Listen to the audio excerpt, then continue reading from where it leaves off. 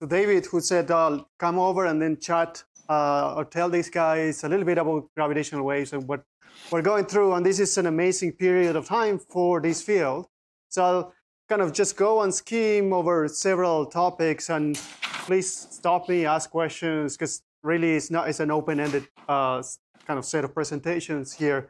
So whatever you're more interested, please just help me go where you want me to go. So the context is, all through our history, we've been learning about our universe. So first through electromagnetic waves, and you can imagine this old caveman was beginning to wonder, what is that bright thing on the sky?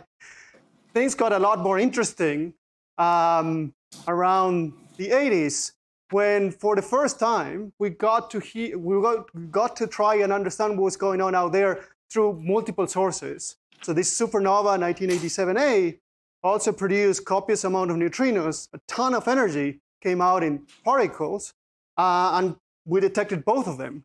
So not only did we get electromagnetic waves, but we also got particles from a very high energetic event.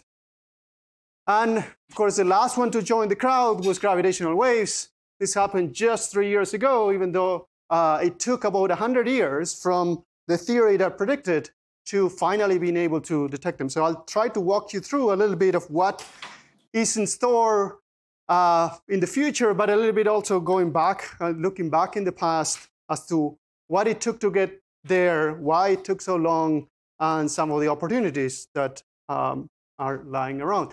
So as you all know, and we've been already discussing general relativity with David, this is a theory that Einstein proposed in 1915, and has many multiple consequences. It was very strange. For the first time, he proposed that we should do away with the concept of forces, and now interactions are actually to be imagined as causing curvature in the fabric of space-time, and that curvature is what determines where bodies would move.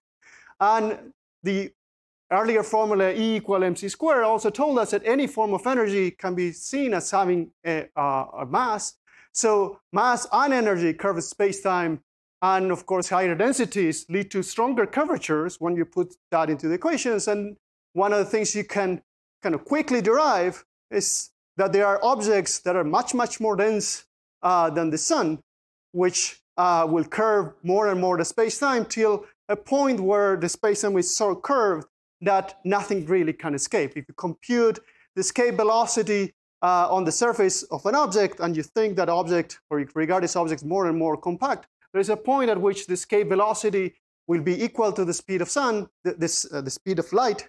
And given that we already know from special relativity that's the maximum speed we can have, at least within this theory, then an object like a black hole should exist, at least on paper.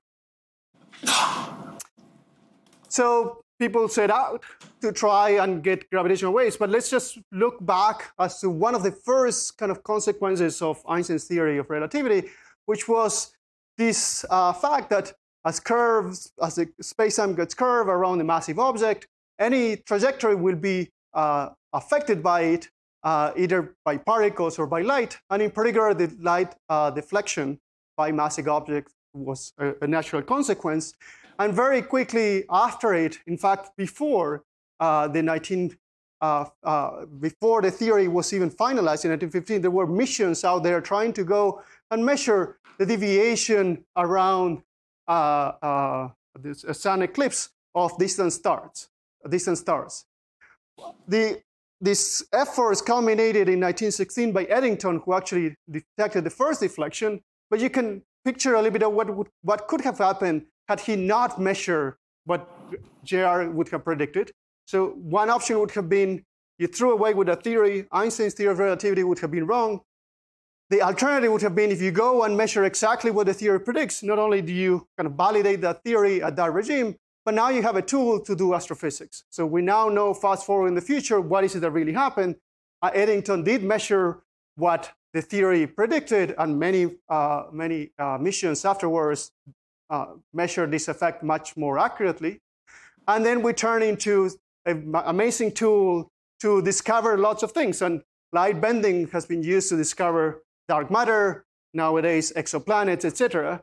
So this is kind of, I was before the detection of gravitational waves and even before the detection of the Higgs boson in the LHC, I was teasing my particle physicist friends. I said, well, if I have to put money in gravitational waves or the LHC, I would put money anytime on gravitational waves before the LHC, because one thing can happen when you go and look for the Higgs boson could be where you want it or where you thought it should be, in which case you learn nothing. You just gain much more confidence on your theory. The interesting thing is the other option where you actually don't find it there, you find it elsewhere, which hints of new physics. With gravitational waves, we knew something would happen that in both cases you would win. If they were exactly as predicted in general relativity, fine. That's not so good for pushing the limits of what we understand the theory of gravity should be. But on the other hand, we have this amazing new tool to do astrophysics.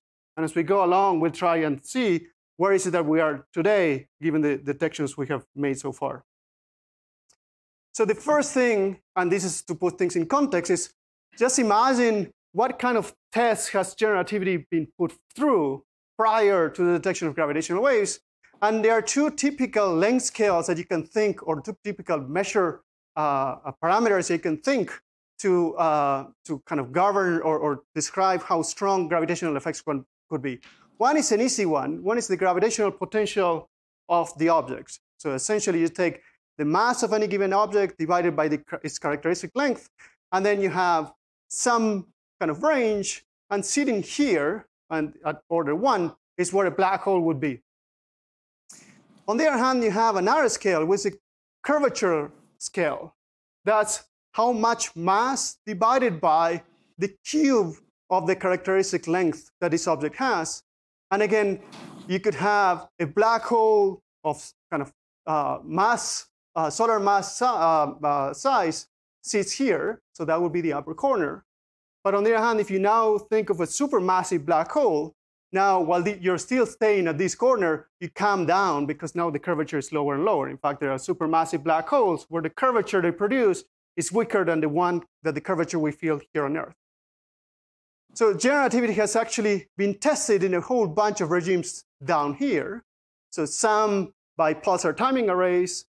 So we just look at pulsars. We do very exquisite measurements of their orbital behavior around another object. And then there are very tiny general relativistic effects that describe deviations from Newtonian theory. And those deviations have been measured. And the result has been in excellent agreement with general relativity. But that's in an object that, even though the individual objects, which are neutron stars, which are kind of the next best thing next to a black hole, they are moving very slowly. So the kind of potentials of the binary that they probe is on the weak side. Then there are kind of light bendings, better and better light bending measurements, but it would be ideal to go here because of not only the ability to test the largest gravitational potential, but also to test the largest curvature. And if you think, as you know, that general relativity is not the ultimate theory of gravity, that something else should replace it, at some point we should begin to see deviations from general relativity. And one argument is that those deviations will probably be governed by curvature strengths. So the higher the curvatures we can probe, the better. So you haven't seen black holes yet, but let me just tell you kind of in one slide, kind of the ultimate knowledge you're going to have of black holes once you go through the lectures that David will give you, is that if you assume that the system is stationary, so there's no time dependence on your space-time, you're in a vacuum scenario that has a strong curvature, then black holes, the solutions of black holes can be found. They describe this region of space-time where nothing can escape from it. And they're described by essentially just two parameters, the mass and angular momentum, because at least in the universe, we believe that black holes are essentially neutral of charge. If you think that a black hole could be charged, then there will be a third parameter, which is a charge. But by and large, it only depends on the mass, angular momentum, and probably charge. So it doesn't matter how you form them. You can collapse whatever you want. You can make it at the collision of say, our sun into a radius that is much smaller than 1 kilometer.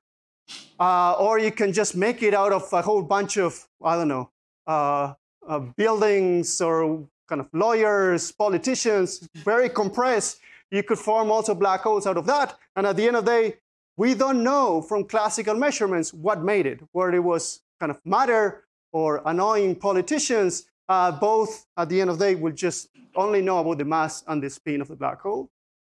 Because of this black hole, it's just a one-way membrane at the horizon, which in a non-spinning black hole is given in size by twice its mass. But if it's spinning, it's half of it. It's m. If it's spin at maximum rotation, and there is a maximum rotation that you can have, unless you have a singularity. There is one interesting thing that generativity has is that there is this innermost radius. There is a radius below which you can never have a stable circular orbit. That in itself is very important because Newtonian theory doesn't have this. In Newtonian theory, you can have arbitrarily, given a central object, arbitrarily close orbits that are stable from that orbit or from that central object. But in generativity, there is some radius below which no stable circular orbit exists, and the collision of this object with the central object is unavoidable. You can also do a very simple calculation, and this is kind of a celebrated result by Hawking, that the maximum energy you can extract from a black hole is 29% of its mass. So that's a whopping number. If you can remember what nuclear physics efficiencies are, these are of order 0.1%. So somehow it tells you that if you can tap this gravitational energy trapped in a black hole, you can get a lot of energy from the effective mass that the black hole has. And the other thing we know, if you take these black holes and you perturb them, by and large, for massless perturbations, you can prove that all modes are stable. So you kick a black hole, the black hole will wobble, and then wants to kind of go down to a quiescent solution that is described again by one of these members of this family. So if you use that slide and you go into the astrophysics world, that's all you need. That's all you need to try and explain, at least come up with building blocks, some of the most energetic events in our universe. So this is an example of a tiny region there, but in reality it's a quasar. So there's a galaxy, there's a supermassive black hole sitting at the origin. We don't even see the scale of the galaxy. There are jets coming out of it, which are in extent extremely long. So something, somehow, at the center of this galaxy is channeling a lot of energy and collimating in a particular way that creates these jets. And this is another rendition of what could be going on in there, but also could be something else, could be a black hole interacting with some accretion disk and creating something that we know as gamma ray bursts. This is the most energetic thing we have detected in the universe in the electromagnetic band. When one of these things goes on, the whole rest of the energy combined emitting electromagnetic waves is significantly less luminous. So this is just a ridiculous amount of energy in a short amount of time. And for the longest time, the origin of a subfamily of this gamma ray bursts was a mystery, and it was partially resolved, and we think it's going to be eventually fully resolved by detections of further detection of gravitational waves. So this is on the context of astrophysics. So you can build a lot with very simple ingredients on the GR side. And we also know that black holes have been kind of very important ingredients in studies in holography, trying to kind of obtain information of how some CFTs behave by actually going through ADS and study black holes in anti-de Sitter. So black holes are nowadays kind of one of the fundamental tools of doing physics in many different topics. And so you'll encounter them one way or another. So before we go into some kind of details of the detections and how we get there, let's just kind of do some numerology. So if we try to understand, we estimate how much energy is coming out of the sun. It's of the order of 10 to the 33 ergs per second. And we understand that this comes from fusion, mainly from going from hydrogen into helium. A supernova is about 9, 10 orders of magnitude higher than that. And that is the combination of both fusion, but also the collapse of the object, which is releasing quite a bit of binding energy. Now, a GRB, a gamma ray burst, this thing that I mentioned before, come in two flavors, one the long and the shorts. So the longs are understood to be produced by supernova, and the shorts are these things that was not so clear until last year, and both observations and theoretical models are pointing very strongly to the fact that these are collision of neutron stars or black hole and neutron stars. But they released 10 to the 49 to the 10 to the 51 erg, so we went, again, 10 orders of the magnitude or thereabouts up. And you could argue, or you could do a very simple exercise and think, just from purely classical arguments, what could we think would be the uppermost luminosity of a system? And you can just use dimensional arguments and realize that if you do this combination, the speed of light to the 5th power divided by g, that has a units of energy per second, and is equal to 10 to the 59 ergs per second. So somehow there is the ability, there's the feeling that maybe there is some system that could fill the gap from here all the way to these levels. And perhaps black holes are precisely the place to go look for it. So I think you heard from David a little bit about gravitational waves. So if you go to Einstein's equations, the left-hand side of Einstein's equations tell you something about the curvature tensor, so you measure how curved your space-time is. And the right-hand side has the source that produces that curvature, or some of the portion of the source that produces that curvature. So this is your stress energy tensor of your, say, your matter source. But far out, what you find out is that you can, if you choose your coordinates the right way and your variables the right way, you can write the equations as some wave operator acting on perturbations of flat space-time. So when we are here on Earth, what we measure to leading order is that the metric, the distances are measured as we live in a flat space-time, with every now and then some very tiny correction. And these corrections are tied to a source by this equation, and the size of the correction is related to the second, or the acceleration of a quadrupole. So given an object that changes its quadrupole in time, it produces this wave that propagates away from the source at the speed of light. And its strain is governed by kind of this combination. So it has the acceleration of the quadrupole multiplied by an extremely tiny number. This is why these perturbations that we feel are extremely small, and why it took 100 years from theory to experiment to get to the regime where you can actually hope to measure those extremely tiny numbers.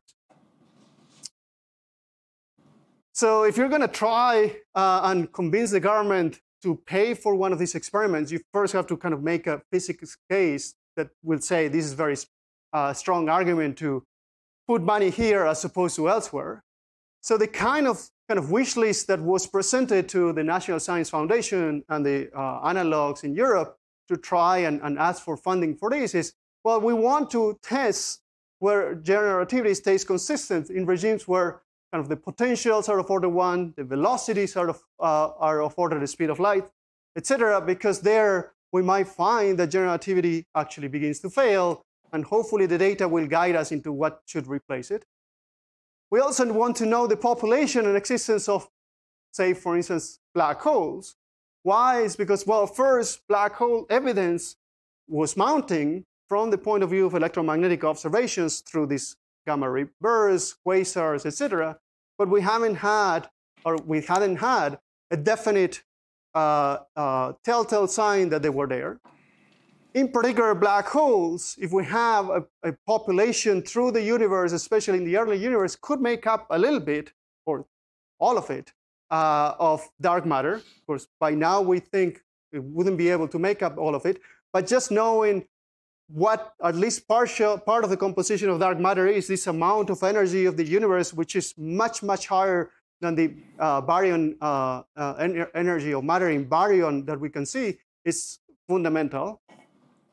And also the population of neutron stars and the location where they are, their angular rotation rates or whatever. So in general, understanding the population of these systems is another very important topic.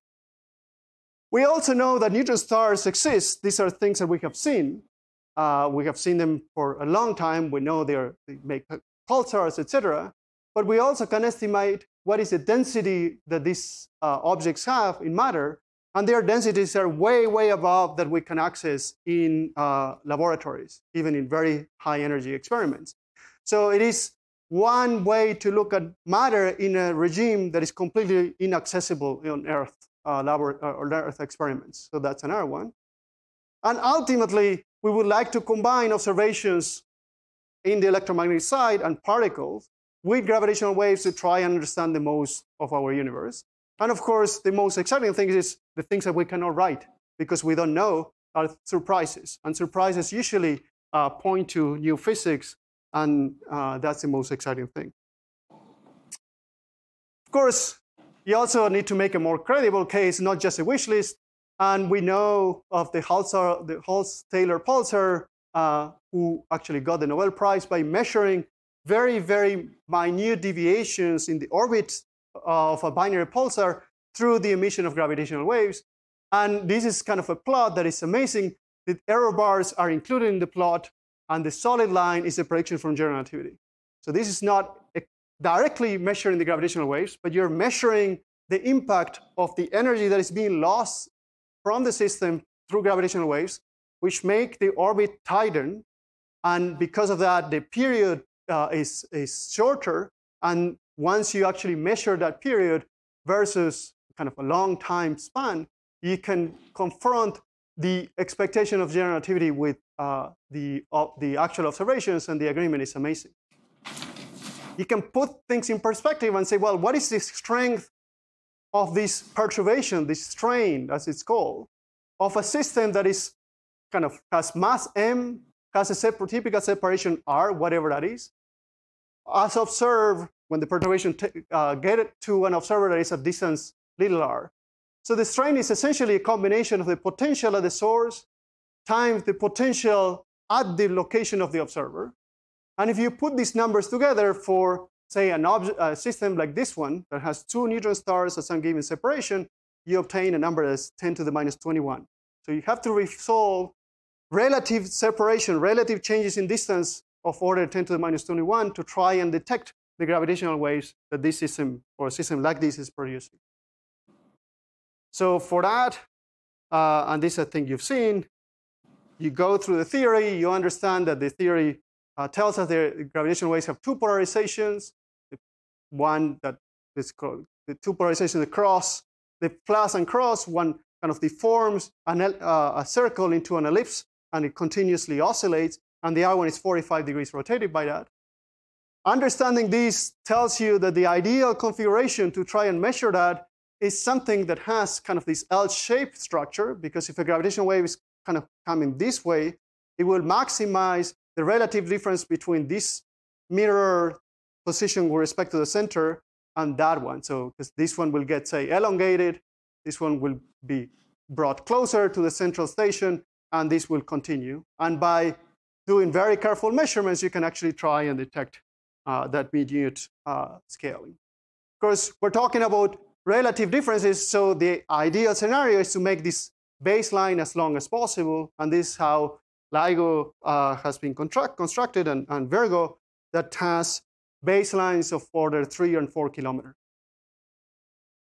You also need to fight with the noise, because this detector is sitting on Earth. There's a lot of variations. We know that when an earthquake happens, distances, unfortunately, do change, and the distances between these mirrors will actually be affected. And so you need to be able to ensure that no other effect could have affected this relative distance of mirrors. And not only that, you're pushing on the limits, because remember, we're trying to hit the numbers of the Earth 10 to the minus 21 at least, but you actually want to go a lot deeper than that. And so you actually fight with lots of things. On the high frequency regime, you fight with the quantum shot noise. You have a laser that is high power, it's just hitting on this mirror, and it's beginning to make it fluctuate. Those fluctuations also impact on the phases of the laser, which then tells you the distance between kind of the mirror and the central station has changed. So you actually have to fight with this. In turn, you can actually use this as a feature, and there are people actively trying to work with LIGO type experiments to do some very interesting quantum measurement. On the left side, we have the fact that the Earth is typically shaking at some given very minute scales, but those frequencies are affecting the low frequency side. And this frequency from here to there is interesting because you went to politicians and you asked them for money and you told them there should be a possible detection of this. And so you have to argue there were real sources out there you can go for. And so this frequency window is thought as ideal for the kind of sources we understood, at least to some degree, were producing gravitational waves, which were binary neutron stars. This Hall-Taylor pulsar, of which we measure indirectly the emission of gravitational waves, set a scale of frequency. So if you actually have a detector that kind of targets the 10 hertz to a kilohertz, the range of masses that you're targeting for a binary system is between a solar mass and 100 solar masses. The higher the mass, the lower the signal will be peaking, and the lower it's to the right. So here you're targeting lower mass black holes. Here you're targeting higher mass black holes or compact objects. But that's not the only one. So on the Earth-based detectors, there are two in the US, Hanford and Livingston. There is a third in Germany. It's called the Geo 600. This is small, too small for actually use for trying to detect gravitational waves. But because it's kind of a better playground, many of the technologies are tested first here, and they're incorporated in the other detectors. There's an Italian-French detector called Virgo outside Pisa. This is 3 kilometers. These are 4 kilometers. There's a third detector, which is a kind of the clone of this ones here that is going to be built eventually in India. There are lots of interesting stories of why things are delayed there. And there is another one in Kagera in the Kamioka mine in Japan. That's also 3 kilometers. And this whole thing gives you a network of detectors. And a network of detectors is very important because each individual detector can detect a gravitational wave, but you need at least 3 to know where it's coming from. If you don't have 3, the best you can see is, say, a gravitational wave has come from a circle in the sky, and that's not great for doing astrophysics. Of course, there is more than that. One is to then go to space. There is this thing that was a concept for many years, but now it has a launching date of 2034. It's called LISA. These are lasers. The principle is similar to that of LIGO, but because you're targeting much higher masses, the frequencies are much lower, which then means the wavelengths that you have to accommodate here would be much longer, and the distance between these stations is of order million kilometers, as opposed to just 3 or 4. And also you can use pulsars, because we have been seeing pulsars for such a long time. We know the time of arrival exquisitely well. And if at some point the time of arrival gets to lag or advance, then you could speculate that a gravitational wave just went through and make the distance between this Earth and this pulsar, let's say, longer for a while and then shorter. So this is what this experiment is aiming for.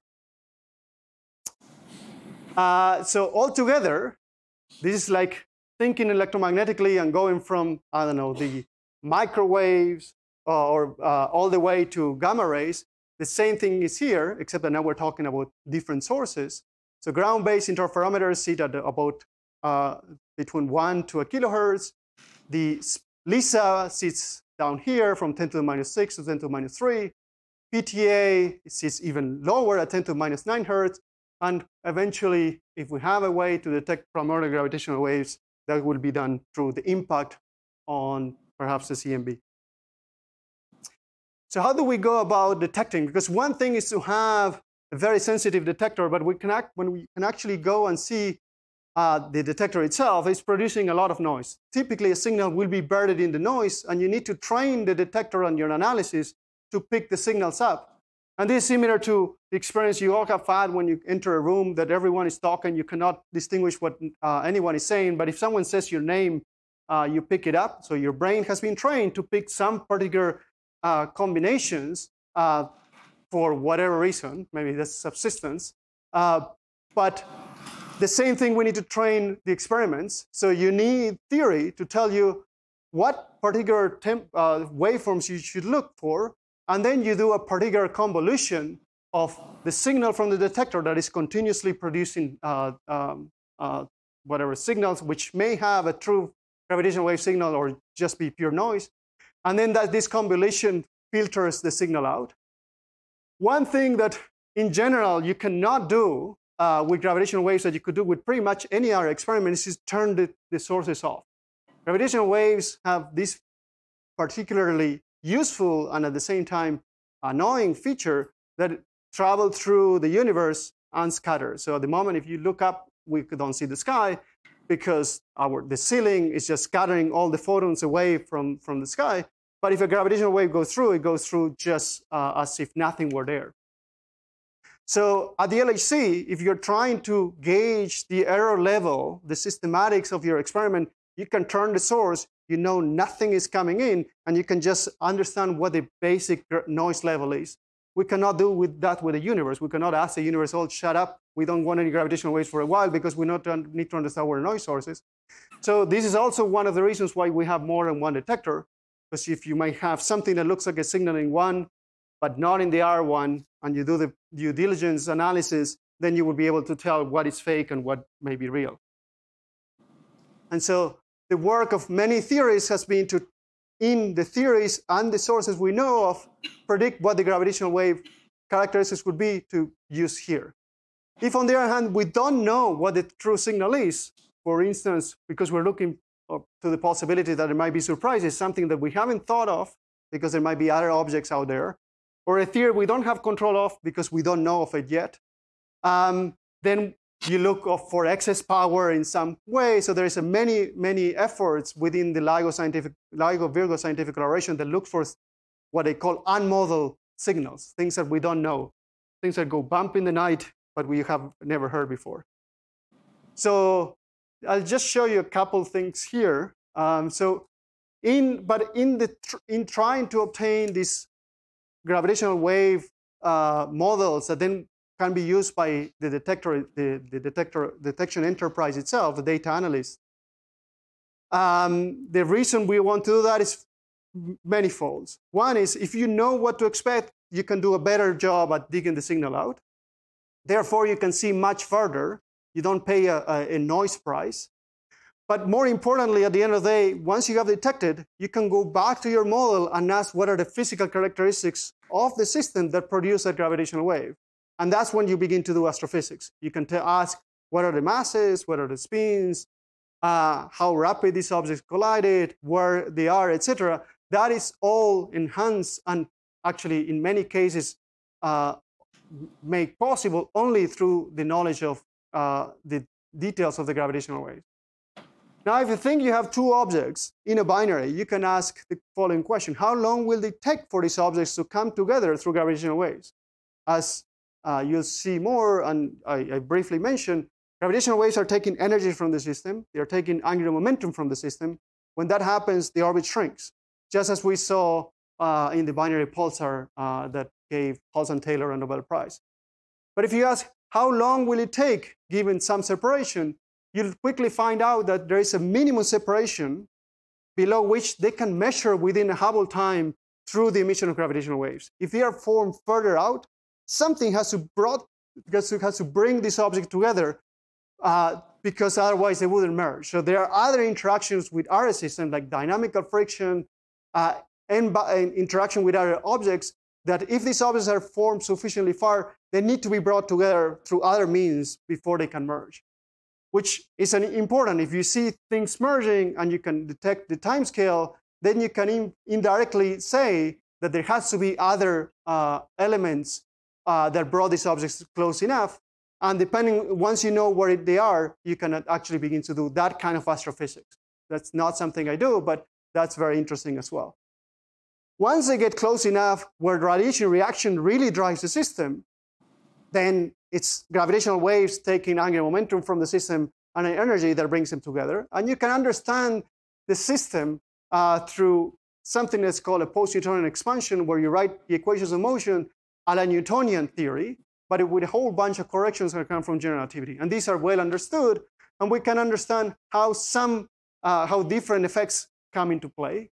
One that is very interesting is when you actually could tell apart a black hole and a neutron star, or two different neutron stars. Remember, one thing we wanted to do is to tell what is the equation of state, how is matter behaving at this very high energy, at these very high densities. Well, it turns out that when they're orbiting about each other, the internal effects that will tell you something about the equation of state show up way, way down in an expansion in, say, V over C or M over R. So it comes out at M over R to the 10th power. This is a tiny, tiny number. So not only are we looking for a tiny signal, but on that tiny signal, there is a much tinier modulation that tells us about what the internal structure of this object is. So a black hole has a 0 here. A neutron star has this thing here. And we're trying to go after this thing to tell, say, a neutron star from a black hole, or what particularly the radius of a neutron star might be. What does spin orbit refer to?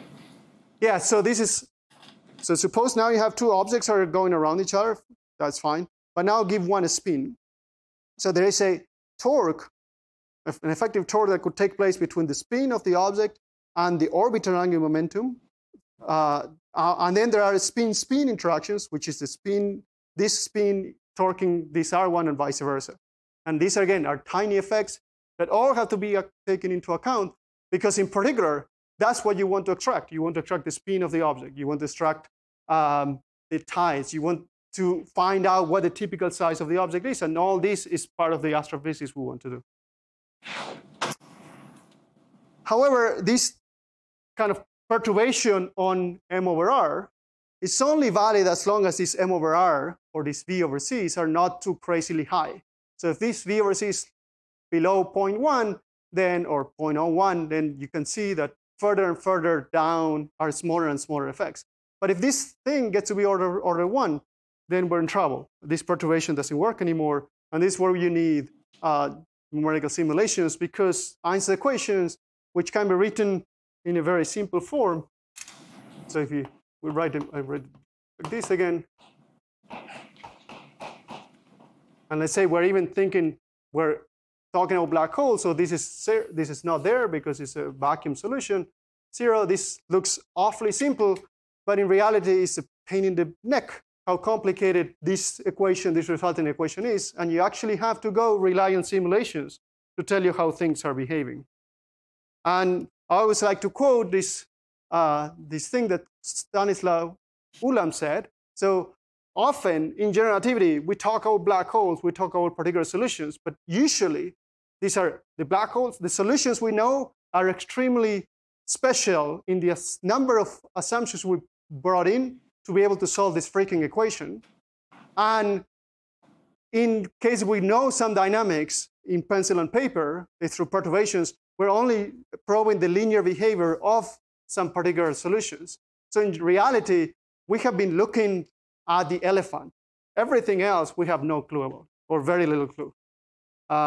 So once you bite the bullet, you put things in a computer, you can do this is the movie you've seen many times, entering the building. This is the collision of two black holes, and how, as they're getting closer and closer, waves are being produced, the waves propagate out.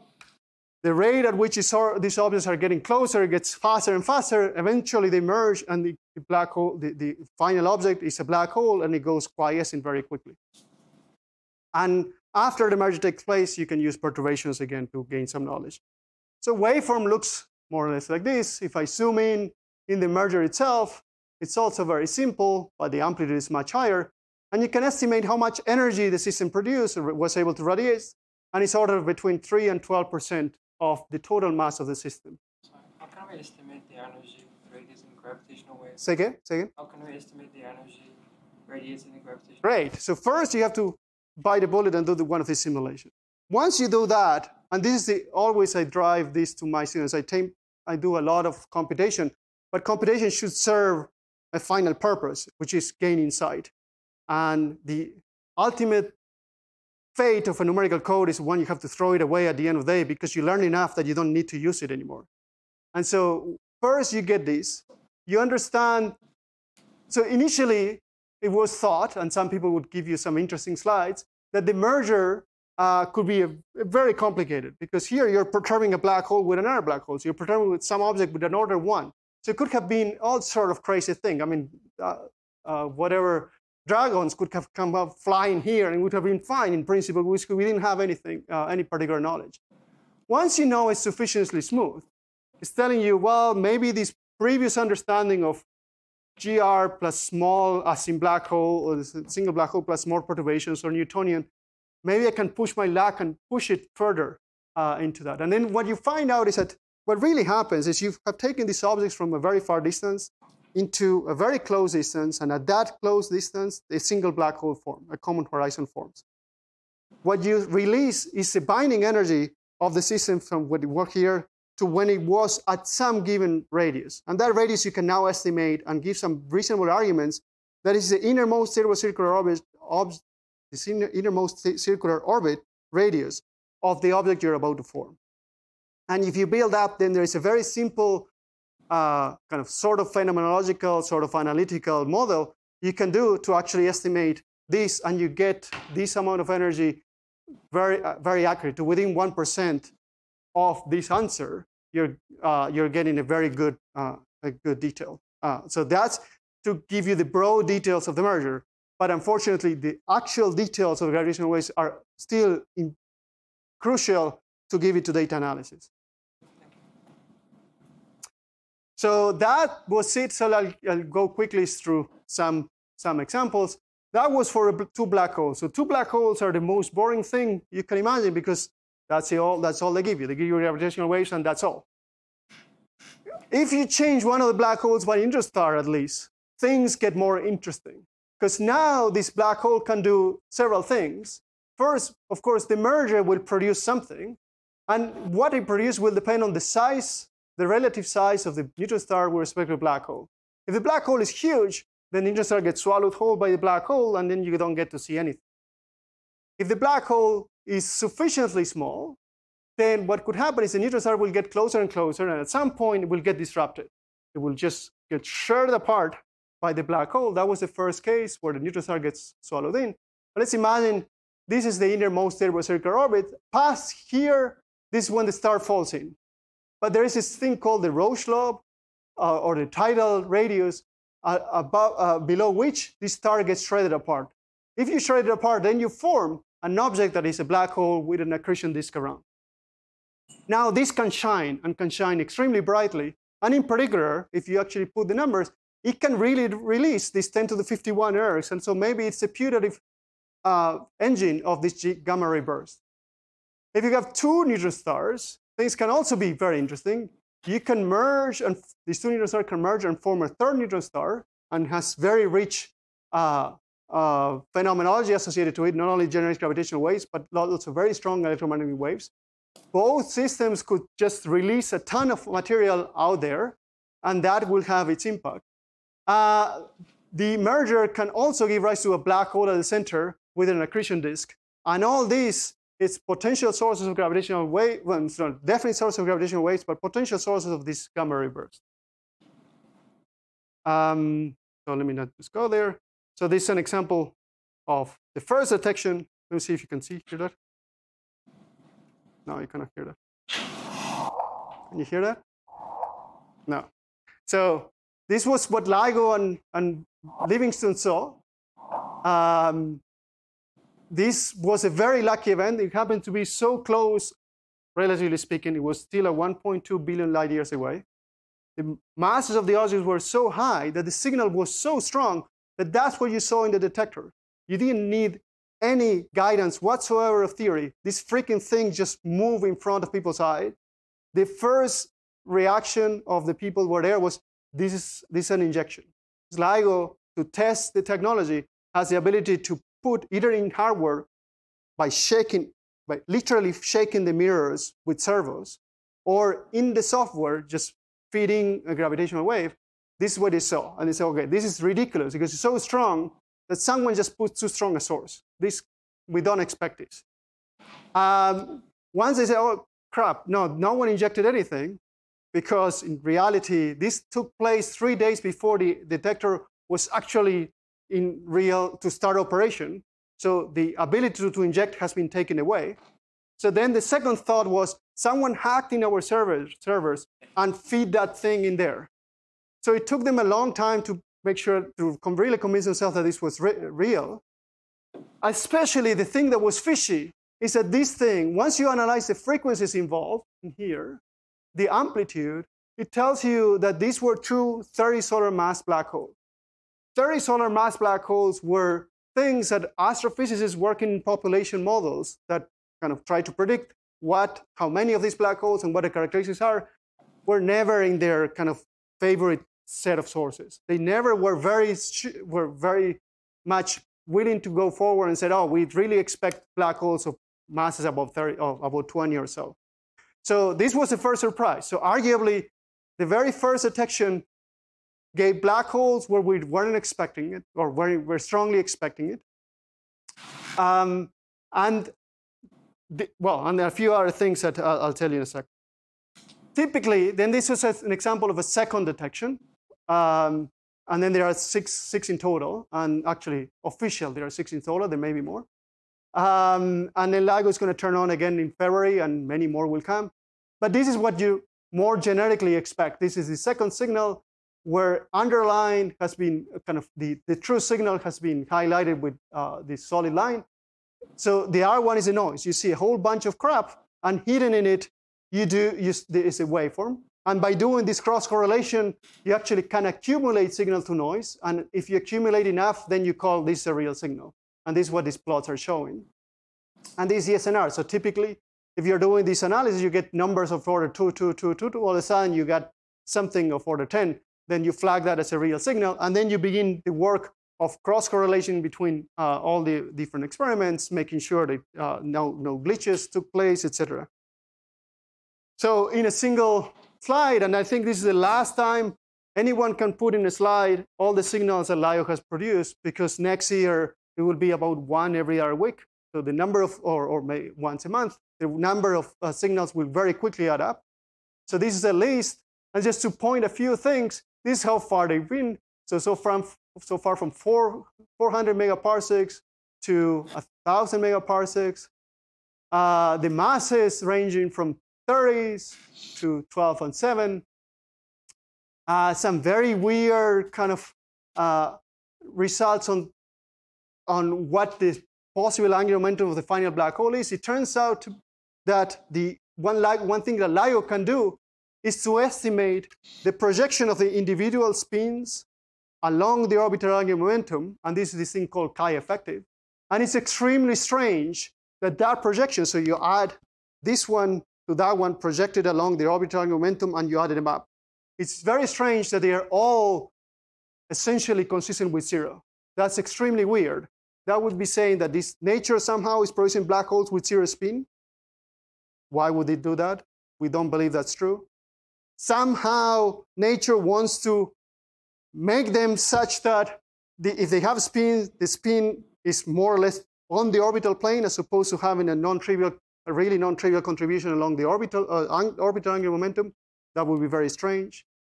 Or maybe there is an interaction with something else that depletes the angular momentum of the individual black holes prior to them coming together. That would be very strange, but extremely exciting. And there are people in the building, Mina Arbanitaki, have been proposing that maybe one model for dark matter, this action model, can actually do that. So they're very interesting things. So far, 6 is not large enough a sample to say we are in a real problem or very interesting opportunity, but very soon this will turn into an oddity, into, wow, something very deep is going on. I usually use the word holy crap, but I'm not going to say that. So this is, if you actually put everything together, the other weird thing is that if you see what is it that LIGO has told us, so LIGO has encountered this kind of black holes which are all relatively massive compared to the one that has been estimated by electromagnetic observations. So far they seem to be a binary population, but we have to be very careful that LIGO sees more black holes that are heavy than those that are lighter. Black holes that are heavier emit a stronger gravitational wave, so we can see them further. The further we see them, the volume goes like the cube of the distance. So a system that has total mass 2 versus total mass 4, I see a volume of 4, 8 times the volume of 4 than the one I see of 2. So this is why preferential LIGO has been seen the massive black holes. We'll see what happens in the next observation run where it begins to find things down here. So let me just give you some, let me just show you a movie. This is a movie of 2 neutron stars coming together. The important thing I want to point out is this: the merger takes place, you form this blob, but then you begin to throw matter outside. So one thing that people have been speculating for a while is that this matter is now very neutron-rich. Very neutron-rich matter being thrown out there, then it begins to do whatever it wants to do. In particular, there's nuclear processes called neutron capture that can begin to aggregate, essentially starting from a neutron, and produce heavier and heavier elements. The more neutron-rich the material you throw out, the higher, on the speed, depending on the speed you send it and how much, you can begin to populate the heavier side of the atomic, of the table of elements. And so for the longest time, the origin of elements like the lanthanides, very, very high atomic number, has been a question mark. The prevalent hypothesis has been that this was produced by supernovas. But surely, but slowly, the case has been made against that, just because supernovas happen too often. And if they were to happen in the rate that we do, and if they were to be the sites of these heavy elements, we should have many more. The abundance of those elements should be much higher than it's measured. So there has to be some other site where this happens. And the next best candidate was the collision of 2 neutron stars, or maybe a black hole and a neutron star. So you go through all these. From that simulation, you can estimate the amount of ejecta you have and how neutron-rich it is. And then you actually get lucky. And so this is what happened last year. So LIGO was happily taking data, and then all of a sudden, that's a gravitational wave. That's a gamma ray burst in Fermi. So this was kind of, it's the most touching moment I have had in my life. I mean, how in the world? This was something that if you ask when LIGO was designed, what would be the ideal scenario? I would have written something like this. And then I would have said, there's no way this is going to happen in many, many years. And it happened kind of right when many things just line up. It's the first signal of a binary neutron star, and this freaking thing happened to be just around the corner. It's so close, it's just 40 megaparsecs away, that not only the signal in gravitational waves is so strong, but that's not particularly exciting, because we could have seen it even further out. But because it's so strong, and because Fermi was on and saw it, then everyone turned everything to the sky to try to see this event. So within no time, 30% of all astronomers, of all facilities out there, were pointing to that little corner in the universe. This little corner was allowed to be established by two things. So Virgo, the Italian detector, had been down. It only joined very late last year, and it joined kind of 2 weeks before this event. It also got even more lucky, because a week before this event, there was another binary black hole. Now, the fact that you could see binary black holes in LIGO was very firmly established by that. Having seen it also in Virgo, now established that Virgo is working well. That Virgo sees it also tells you that, okay, everything is working well in Virgo. And then you see this. Virgo did not see this event. Why did it not see it? Because as we said, you need 3 detectors at least to triangulate to see in the sky. But they are dark patches. So even a non-detection tells you if Virgo doesn't see it, it has to be in the direction of a dark patch. Fermi is not great at localizing, but many other cameras turned on at the right time, and they were able to quickly pinpoint where it was, because also this thing was too close. 40 megaparsecs is so close. There aren't that many galaxies that you could go hunting. So you have a few. So they went from 100 possible sources, location in the skies, to just one in no time. and then everything got pointed in that direction. And so this is a movie that illustrates how facilities on Earth got to see this event. And so some are optical telescopes, so you only can see when it's dark. Some are radio, so like ASCAP, so they can see both night and day. And so all these facilities were taking measurements of this thing at every single time. This was September last year. To this day, your detectors are seeing the aftermath of this event. So something terribly violent happened, and I'll tell you what we think it was. In particular, this is the emission in between the infrared and the ultraviolet that was detected versus time. And the characteristics of this tell you that the ejecta, the amount of material that was thrown out of the system, is consistent with that of a binary neutron star. It's consistent with binary neutron stars with equation state within a subset of possible equation states, because, as I said, we don't know what the equation state of this neutron star is. So just by seeing this in combination with everything else, kind of shrunk the realm of possibilities of what a neutron star could be made of. And the characteristics of this also tell us that the lanthanides were produced. Not only that, you could also predict of these heavy elements how much of them were produced. And so one particularly cute number to quote is this amount of ejecta produced, and among many things, gold. How much gold? About 2 to 3 times the amount of mass on Earth. So just a single event did a heck of a lot of things, and I'm just going to show you just some very a few represented examples. The masses of in between, say, 1.5, both of them. The radiating energy, these are objects that are much fatter. Their radius is much larger. The collision is violent, but not as violent as black holes. So the radiating energy is about 1/4 of solar mass. They're still very high. Distance 40 megaparsecs, as I said, no one would have put more than a cent betting that we would see something this close. From gravitation waves alone, we saw no modulation whatsoever in that gravitational wave that I showed you. Remember, these modulations were sitting way down on the V over C. Because they were not seen, you can now just put an upper bound of how tidally deformable this star was, and in particular how big the radius was. So you know that the equation state cannot be within a particular corner. It doesn't matter what this terminology is. But it's beginning to say that, okay, equation states are such that the radius is more likely to be around 13, 14 kilometers, and completely saying it's unlikely that it's between 15 and 16 kilometers. Because there was copious electromagnetic counterparts, you could tell that at least one of them was a neutron star.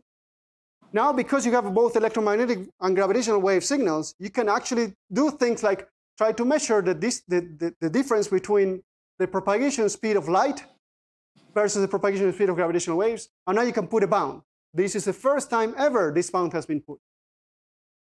You can also test, in general relativity, electromagnetism is coupled minimally to the metrics. So you can actually test that idea, and again, you can put, again, for the first time, a bound that was not allowed before. Another thing that was done with the very first detection of gravitational waves from binary black hole is estimate the mass of a graviton. And the mass of a graviton was given with just one detection, a bound that was 4 orders of magnitude better than the best bound of the photon. So we've been seeing photons all the time from the cavemen. And I don't know if the caveman was doing measurements, but we have been doing measurements of the possible mass of the photon for a long time. And it took one measure of gravitational waves to put a bound that is 4 orders of magnitude better. And then there is a whole bunch of other things that I won't go into, but if you're interested, I'm happy to go after. So what we think it was a collision of 2 neutron stars. Then the merger took place. A huge amount of matter gets thrown out, but also a black hole formed and the jet gets produced. The jet was seen, that was the ping that Fermi saw. And so now at least we know at least some class of gamma ray bursts seem to be, are directly connected to the collision of these two objects. Neutron stars can be measured all around. These two are sitting somewhere here. We still don't know because of the characteristics of the system and also the deficiencies of the experiment itself, whether the final object, we didn't see direct gravitational waves that will confirm this object was a black hole. We seem to, things are consistent with it being forming a black hole afterwards, but that's not known. And there is a lot of interesting questions that one can go after. But still, there is a lot of puzzles. The equation of state has not been fully finalized. We know that some has been discarded, but there are some others. The final state, as I said, is still an interesting question. We have yet to see a black hole neutron star system. We want to do much better in the testing of general relativity, and these are things that are just beginning to take place. So let me just conclude here. So gravitational wave astronomy is definitely on. It got started in 2015, and this is just going to ramp up. I joke that this was, in our generation, the most important detect, and actually half joke, because I am serious in saying this. This is the most important physics result that has happened in our generation. And this field will just keep exploding. It took, from the very first conception of the first kind of interferometric detector, about 4 decades to get to this point. But it's important to think, what else can gravitational waves do? Gravitational waves have been essentially a field that was populated by people from general relativity and people from astrophysics. But there are all sort of other questions one can go after. There's cosmology, there's particle physics, there's all sort of other things that people are coming here. And so regardless of what you think you should do in the future, and you should follow your heart, just keep an eye on what's going in here, because there might be a way to connect it. And future detectors will reach to redshift of 20. So we've only been seeing the local neighborhood of our planet, relatively speaking. But the next generation detector will have, not only will they reach far, but the signal to noise ratios will be ridiculous. It will be 3, 4 orders of magnitude higher than the ones we have now. And so the sky is the limit as far as what one could end up doing with gravitational waves. I'll stop here. I need to run to another meeting. I'm happy to answer any questions you may have, but it will have to be some quick now, and then you can always meet me, find me in 328. Thank you.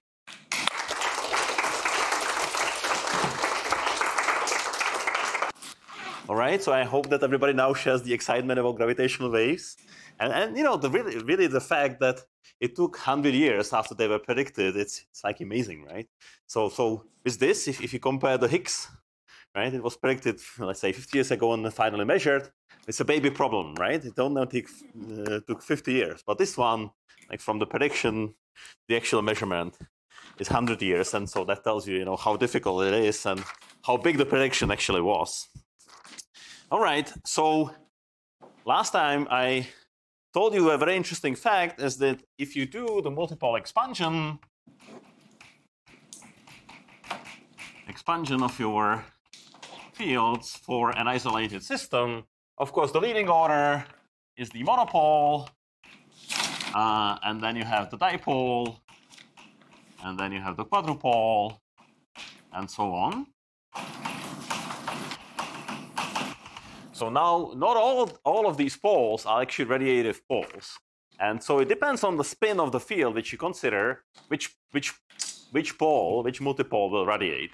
And so what I was telling you yesterday, and just take it for granted, that the scalar field, which is spin 0, of course, already radiates in the monopole approximation. The electromagnetism radiates for the dipole, and that's spin 1. And finally, the gravitational field will radiate only the first multipole, which radiates is the quadrupole. So that's gravity.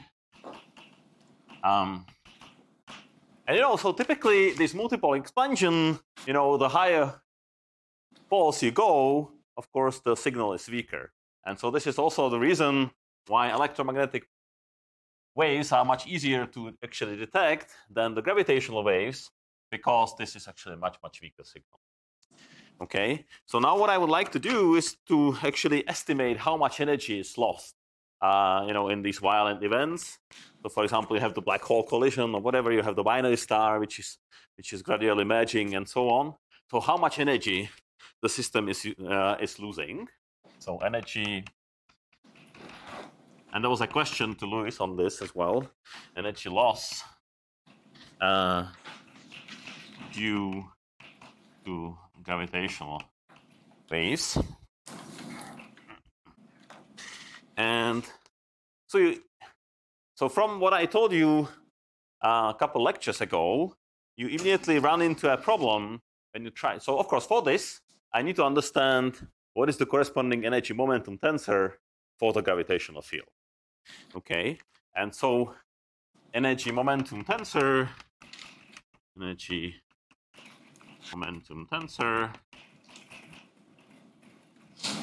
for gravitational field. And so simply by doing the analogy with the electromagnetism, so I was arguing is that, well, in the case of electromagnetism, I start with the field phi, then to write down the intensity, electric intensity, I just take gradient of phi, and then I know that the energy density is proportional to E squared, so it's gradient phi squared. So similarly, you can argue that the energy density here should be proportional to a gradient of the metric, and now square, or of course this is something like gamma square, which are our Christoffel symbols. But you of course immediately see that there is a problem. If you go to the freely falling system, this kind of energy will be zero. Okay, so this is first of all, this is not a tensor.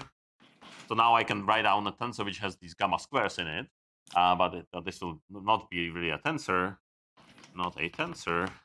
And so there is nothing you can actually write down which would be an energy momentum tensor for gravitational field. But just notice that if it is really given in terms of the gamma squares, so the Christoffel symbols are not a tensor with respect to the general coordinate transformation, but they behave as a tensor with respect to the Lorentz transformation. So actually this thing should be well defined if you are just taking a perturbation of the flat space and allow only such transformations which are linear coordinate transformations, so the Lorentz transformations.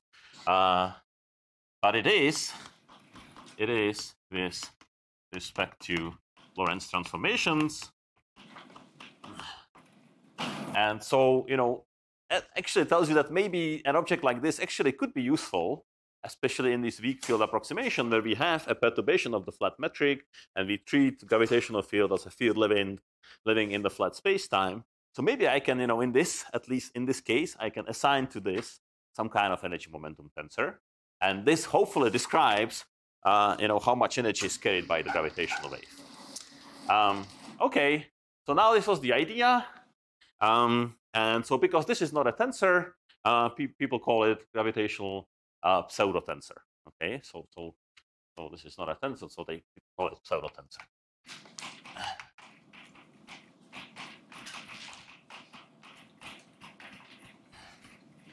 So now there's many ways how you can construct this object, and each way gives you a different object.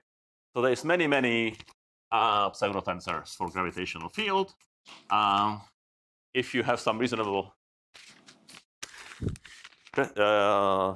prescription for this, this will be named after you. So there's Landau-Lifshitz pseudotensor, but there are many other pseudotensors you can write down for the gravitational field.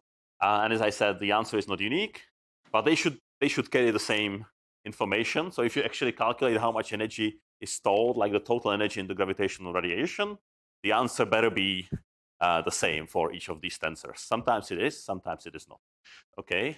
So anyway, so we have this thing here, and so people studied this. So the first person who actually came with the right answer is actually Landau, and that was probably in 40s already.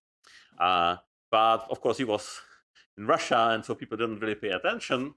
And so there was this conference in the 60s in the US where actually also Feynman went to. And so people were discussing really, can I form an energy momentum tensor for the gravitational field? Or, and then he got really depressed and he wrote many letters how horrible these people doing gravity are because they don't understand anything. They don't answer the basic question. Can gravitational waves actually do any work? Okay, and so you can read about this in his surely you must be joking, how depressed he was at this conference. Okay, so here is the answer. So I think the most conceptually simple one is the Landau's prescription. So Landau, and so it's called Landau-Lifshitz pseudotensor. The Landau-Lifshitz pseudotensor.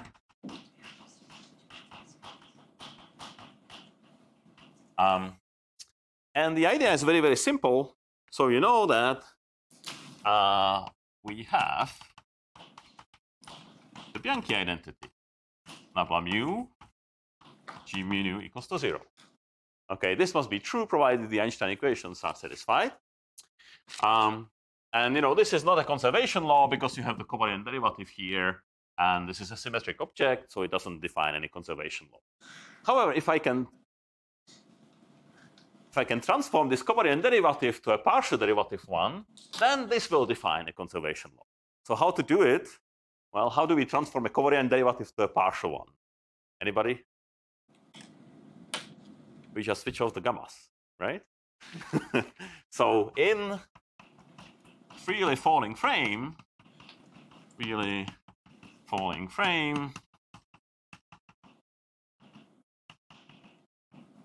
gammas are equal to 0. And so that means that we have g mu nu equals to 0. Okay, so in that, so I go to a freely falling system, I use my equivalence principle, and then this must be true because gammas are 0. All right, so now let's try to satisfy this identically. So you want to satisfy, to satisfy this identically.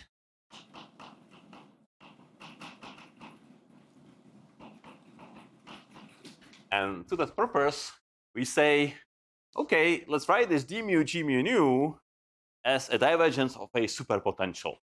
So we introduce a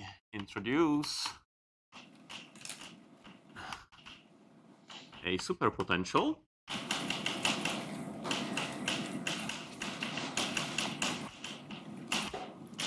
Let's call it S kappa mu nu. So now it's an object with 3 indices, such that this object is antisymmetric in the first 2 indices. So it's antisymmetric in kappa and mu, but it's also symmetric in mu and nu. Okay, and then we require that the kappa as kappa mu nu equals to my g mu nu. Okay, so why do we satisfy this identically? So this is a definition, if you want, of this superpotential. This is how we define it. But obviously, if I now take a partial derivative with respect to mu, right? So then I have partial mu, partial kappa, and then this is antisymmetric by definition in kappa and mu, and so that's 0. Okay, so then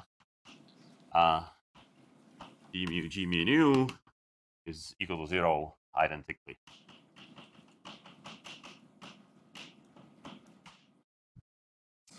All right, so we define the superpotential, and of course you can calculate it from here, right? So you know what g mu nu is. You just write down g mu nu in a freely falling frame, and then you are asking, can I actually, massage it so that it's written in this form? And yes, you can, and you can read off what this S kappa mu nu is. So can actually construct explicitly.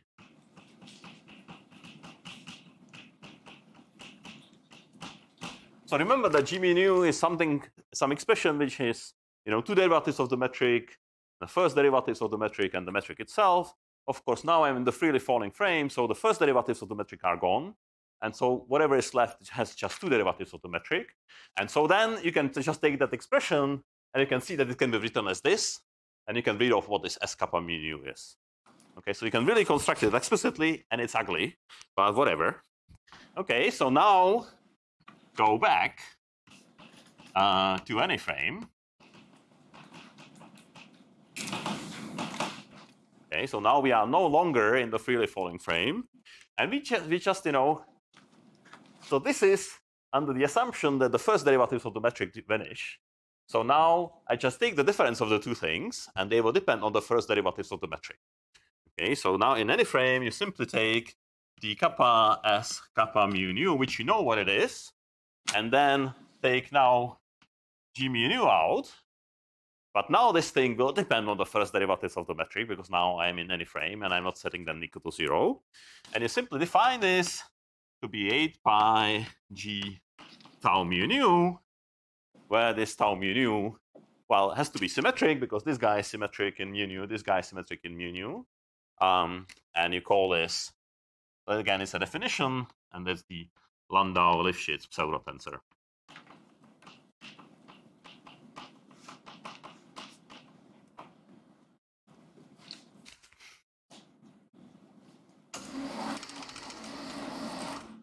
All right, so what is this good for? The statement is that once you have this pseudotensor that really captures sort of gravitational of the gravitational field, the energy of the gravitational field. And how do I see that? Well, let's look at what happens. So I can also write this. Can also write this using the Einstein equations as well. I just put g mu nu on the right hand side. I'll have d kappa as kappa mu nu, which is something fixed, equals to, well, g mu nu plus 8 pi g tau mu nu. But g mu nu, I use just the Einstein equation. So this is 8 pi g, and then t mu nu, which is the energy momentum tensor for the matter, plus tau mu nu. Okay, so this is, I'm just rewriting this using the Einstein equation. But look at this beauty. What happens if I apply partial mu on this? Right? So if I apply d mu d kappa on as kappa mu nu, what do I get? 0. And that means that also this guy plus tau mu nu mu goes to 0. In other words, now we have a conservation law. And that the conservation law consists of, it's a conservation law for an energy momentum tensor of the matter plus this pseudotensor for the gravitational field. So that actually tells you that the total energy of matter plus gravity is conserved.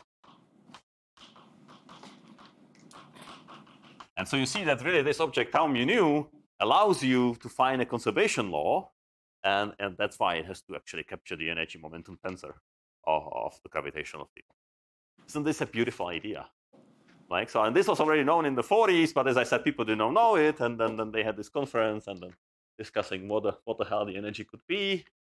And yeah. But you know, in the 60s, there was a golden age of general relativity. People actually figured it out using different techniques.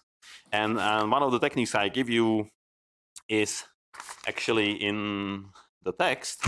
So let me just look at that. So different construction.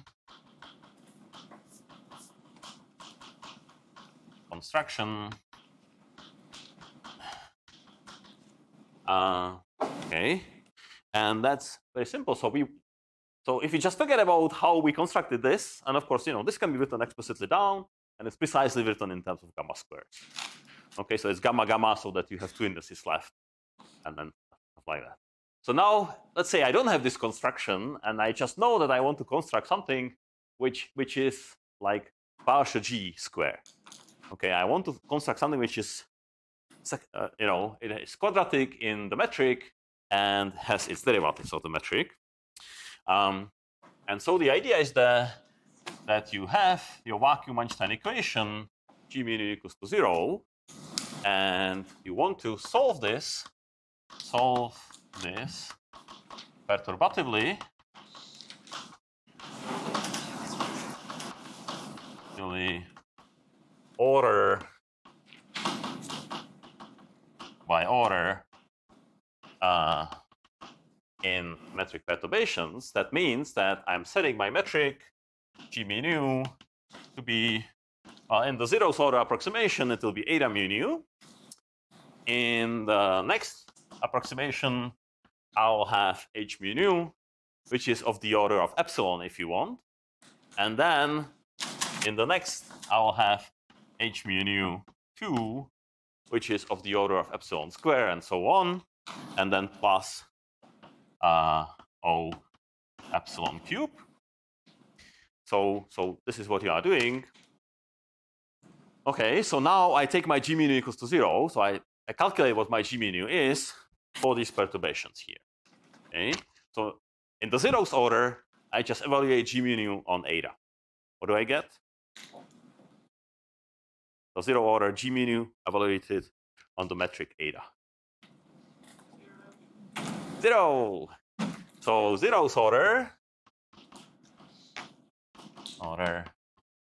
is g mu nu evaluated on eta. It's automatically 0, so we are not getting anything interesting. The first order, so we are evaluating g mu nu on eta plus h. Okay, so that will be g mu nu of eta plus g mu nu on h. So this is g mu nu, and let's call it linear acting on h plus O epsilon square. Okay, so this is what we are getting. And so then this is precisely what we were doing when we linearized gravity, right? So we just found for the first perturbation, we just did eta mu nu plus h, and then we found, the linear contribution in h, and then the Einstein equation. So then the Einstein equation, and this order is simply g mu nu L h equals to 0, and it determines what h mu nu perturbation is. Right? If we can solve this, we can find h mu nu. But you also have, by the way, we also have the Bianchi identity. So d mu g mu nu L equals to 0, because that's the consequence of the full Bianchi identity, but now at the linearized level, I just, g mu nu is already small, so I throw away the gamma terms, and this must be true. Okay, so this is what happens in the first order, and this is what we have done in the linearized theory, right? So now, the funny thing is to go to the second order.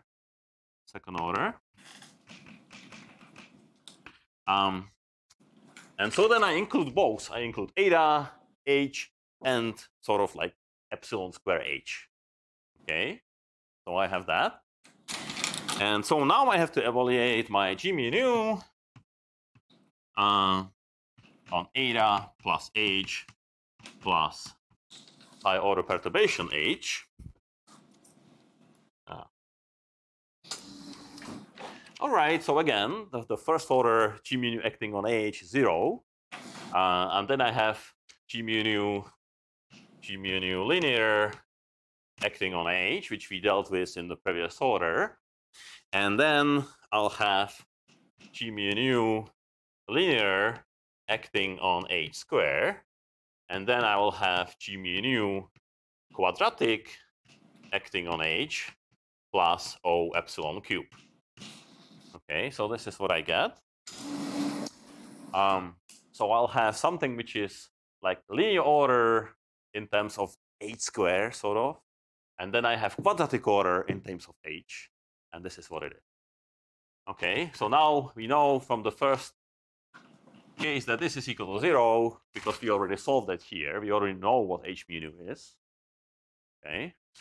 And so by imposing the vacuum Einstein equations, we are simply learning that g mu nu, so this whole g mu nu equals to 0 to our perturbative order. So now this is what we are doing when we impose the Einstein equations. And what it gives you is that g mu nu linear of h square is equal to 8 pi g tau mu nu tau tilde mu nu, where tau tilde mu nu is this term here.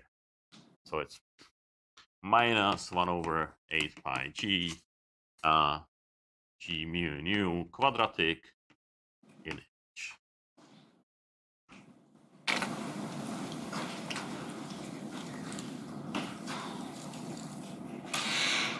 All right, so so all I'm doing is that I'm writing the Einstein equation. This is equal to 0.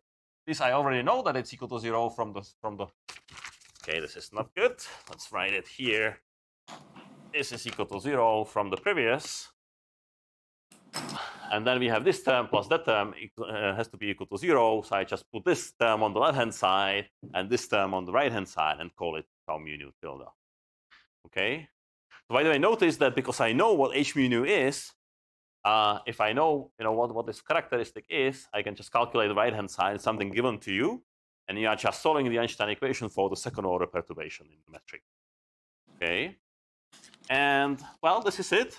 So the last thing which you have to do is that this g mu nu quadratic in h is simply to take g mu nu and evaluate it on the perturbation h. But now instead of going to the linear order, you go to the quadratic order. So whatever you are doing in your homework to the linear order, now you do to a quadratic order. And this is precisely what this guy is. Okay? And this actually gives you a different prescription. So again, you call this an energy momentum pseudotensor. I call it tau tilde because tau tilde is different from the Landau-Lifshitz pseudotensor, but typically gives the same results for the energy and stuff like that. So now, if you do this explicitly, so T tau mu nu equals to 1 over 32 pi g. The expression for this tau is actually much simpler. So that's why people do it. And then if you integrate by parts things, which is, I'll explain that. This is what you get.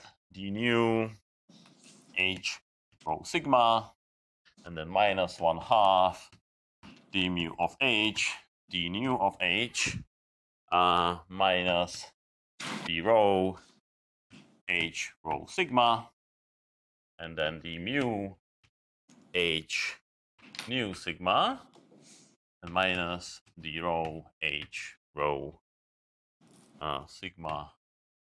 I have too many terms. 1, 2, 3, 4. That's fine. H rho sigma, d nu h mu sigma. Okay, so this is the prescription for time mu nu. You see that it's a little bit ugly, but it's actually 100 times better than the Landau-Lifshitz, which is really, really long. So what we have done here is that there are these strange brackets here. So they stand for space-time coarse graining. So this corresponds to space-time coarse graining.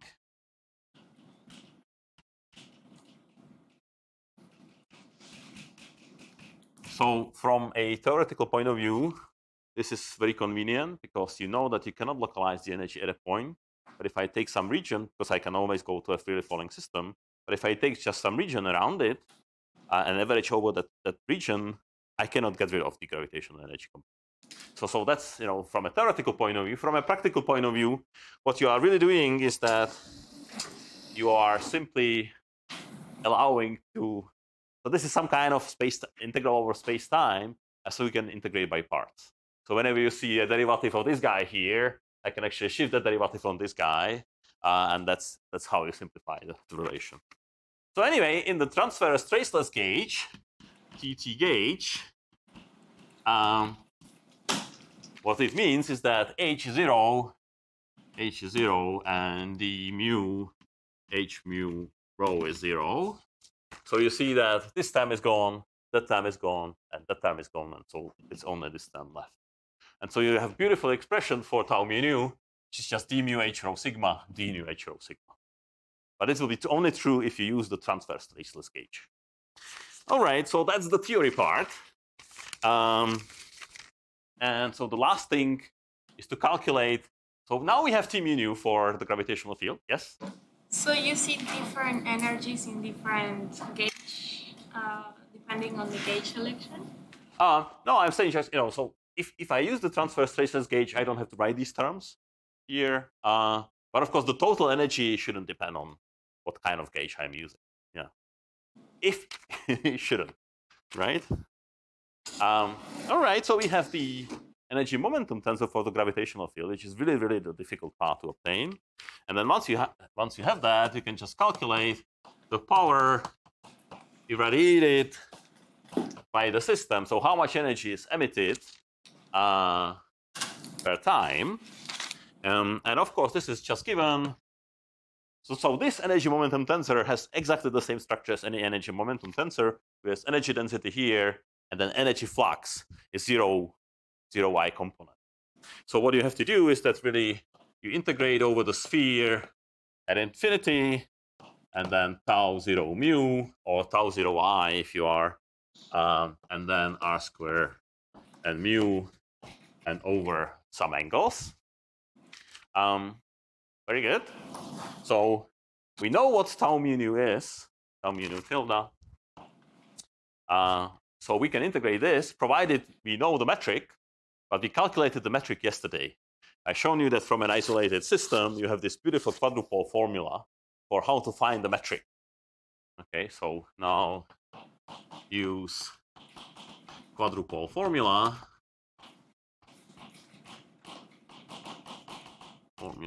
And that gives you, the perturbation at infinity from the isolated source. And then I'm skipping several pages here, which are quite nasty and whatever. But then you get a beautiful formula that this is P, and this is G over 5 C5, and then Qij, 1, 2, 3 dots on that, and then Qij, 1, 2, 3 dots on that. And that's the power radiated by an isolated system. This is also called quadrupole formula, to confuse you more. So one quadrupole formula tells you how the metric looks like far away from the isolated source. And this is a power quadrupole formula, which tells you how much energy per time is radiated by the system. And so this Qij is just traceless part of our quadrupole moment. So we had yesterday the quadrupole moment Ij, and so now I take the traceless part of that. Minus 1, 3, delta Ij, delta Kl, I, Kl. So you just, when you calculate the quadrupole moment for an object or for a system I, then you just subtract the trace of that. That's a traceless quadrupole moment. And so that's the one which enters the power formula. Okay, and it just comes out, doing the actual calculation. So here, many steps. As I said, several pages. If you want to see all the bloody details, they are in Carol's book. But this is the important result. So all I have to do is to calculate the quadrupole moment, take 3 derivatives of that, and square it, and this gives me the power, how much energy is lost by the system. So, of course, I can do lumberjack mathematics. And so I can say, well, the quadrupole system, well, what it is energy density times xx. So the quadrupole moment, something is like m L square if the system has size L and mass m.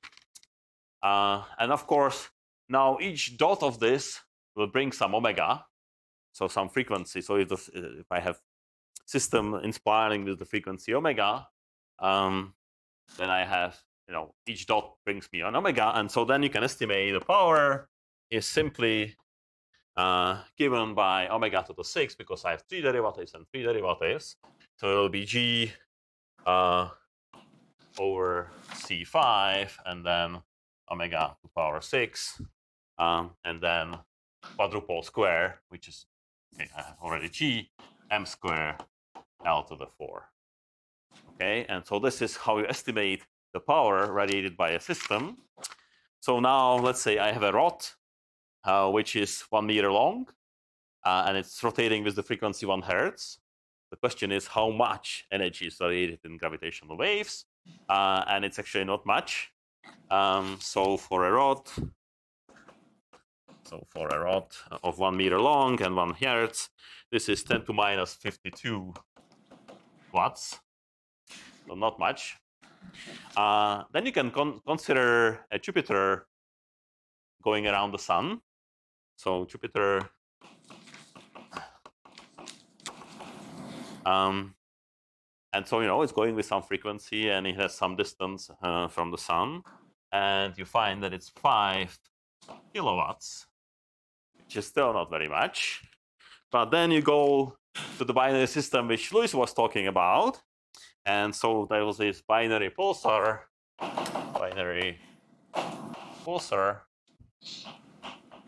and it has the period of something like 8 hours. So you had the stars which are and it was just 8 hours the orbital period, and then they were really, really massive things. And so for this thing, you find that it's 10 to the 48 watts. Okay, and so this thing, of course, as the system is doing this thing here, it radiates the gravitational waves. So actually, it's going closer and closer. It's merging, and as it's merging, it's actually going faster and faster. And so you can see actually the change of the period, how long it takes for the pulsations to arrive.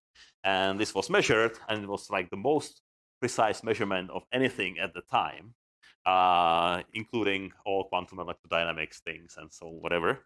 So it was the most precise thing in those days, and it was 1974, and it was by Hals and Taylor.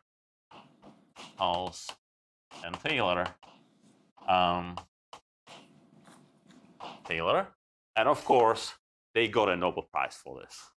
Okay, so they measured how the period is changing, and then they predicted how much energy the system is actually losing, and then this precisely matches with the energy lost by this quadrupole formula here. Okay, so that was first Nobel Prize for general relativity, and then of course now we have another one for the Dirac observation of gravitational waves, as Luis was talking about. Are there any questions?